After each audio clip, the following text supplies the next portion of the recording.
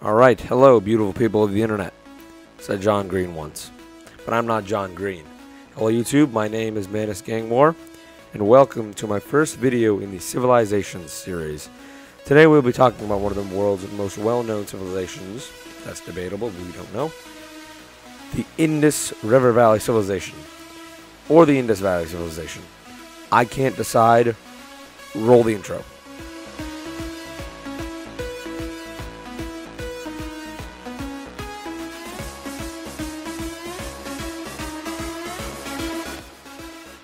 Right, so, still undecided.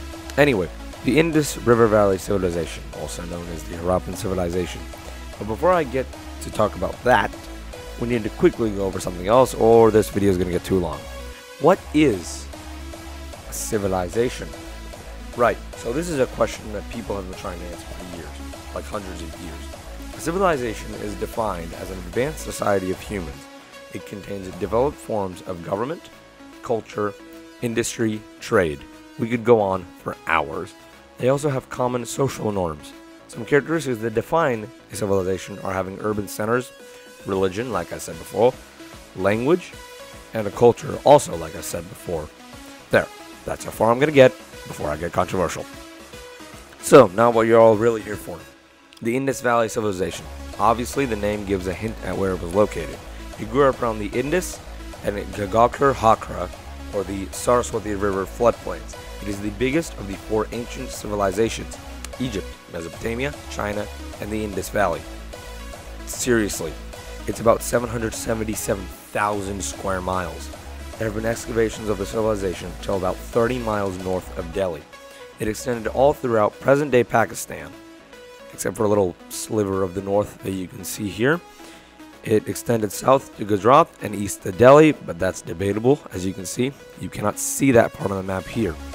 It went northwest to about mid-Afghanistan, as you can see here, and southwest into parts of Iran. There are assumptions that it might have gone farther, but that's controversial. So, it's estimated that the glory days of the Indus Valley civilization were probably around 2500 to 1700 BCE. Estimates show that it has existed since maybe 3300 BCE, according to trade signs with Mesopotamians. Don't worry, we'll get to it.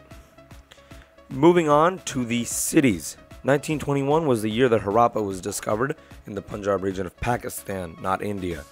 Mohenjo-daro was discovered in 1922 in the Sindh region, also in Pakistan. Sutkagan-Dor was discovered in Balochistan, Lothal in Gujarat. Harappa and Mohenjo-daro were the biggest of the other cities at about 1 square mile. Side note, New York City is 304.6 square miles, so the biggest of the other cities is pretty small. Most cities had complex water management systems. They also had sewage removal systems. This is probably a well here. This is a sewage removal drain system. What's weird is that unlike many cities in the ancient civilizations, they rarely had temples or monuments to the gods, or to represent government. Like the biggest building in Mohenjo-daro was nor political, nor theological, but a bath. Strictly, the Great Bath. Just a weird fact that might make sense later. So, the fact that these two cities were the biggest shows political centralization. Basically, this means that the government was localized in these two cities. Kinda like the United States federal government is in Washington, D.C. Same idea. Speaking of government, the civilization probably followed a theocracy. It might have been headed by priest-king type people. These were priests who were also kings. These priests were the head of city-states, probably, such as Mohenjo-daro and Harappa. The government probably didn't spread through military conquest. They used trade and relations. As for money, it was most likely soapstone seals. We'll talk about them later. It would have started out as a bartering system, with A and B and, trading for A and B and then trading A and B to different people. And then evolved into seals. And we do know they traded. Remember how I said that seals of the Indus Valley civilization were found in Mesopotamia? Not only in Mesopotamia, but they have been found in China. So they traded cross-continent, from China to the Middle East. Anyway, on to agriculture and all that stuff. They were primarily an agrarian society. For anyone who doesn't know what agrarian means, it's basically anything related to agriculture or growing things out of the earth. They had a system of ditches and canal irrigation. This is a system where there are small canals dug into the ground and dams built to allow water to flow and supply the plants. It's quite complicated because the floods of the Indus and Saraswati could destroy. So, imagine this canal with no siphon tubes and these plants right up next to it and no crazy, concrete walls, just, normal walls. Nonetheless, the Indus Valley people figured out how to control the floods and reap the rewards. Get it? Agriculture jokes for the win. Mostly, they grew wheat and barley. You find these almost in every civilization. They also might have grown mustard, sesame, dates, field peas, and some form of cotton. They domesticated dogs and cats, humped and shorthorn cattle, possibly pigs, camels, and buffalo. They might have used elephants for the ivory and transport. They traded and imported materials from present-day Iran and Iraq, then known as Persia, and present-day Rajasthan. And the seals were made of copper, soapstone, and terracotta. It was usual to find some type of animal in the seal. Said animal didn't have to be real. It could be a fantastic animal. Not real, like in the unicorn seal, right here. Seriously, I'm not kidding. Otherwise, one of the most well-known seals is the Pashupati Mahadeva seal, or the Pashupati seal. It shows a man sitting in the middle of a bull and a tiger. What it seems to be showing is that the man can control the bull and the tiger, hence the name Pashupati. Pashupati is another word for the god Shiva, the destroyer, part of the Hindu Trimurti, one of the strongest gods in Hinduism. Like I said before, these seals have been found in Mesopotamia, suggesting trade and at least contact between the two civilizations.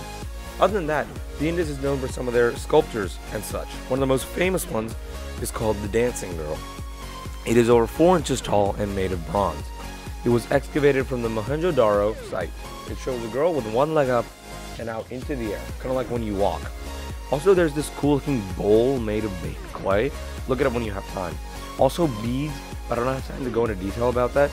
Just know that the industry wasn't local and that the people of the Indus were super fashion conscious. Now for the end. No, really. The end of the Indus River Valley civilization. 3 ways to look at it. Number 1. The Aryan invasion.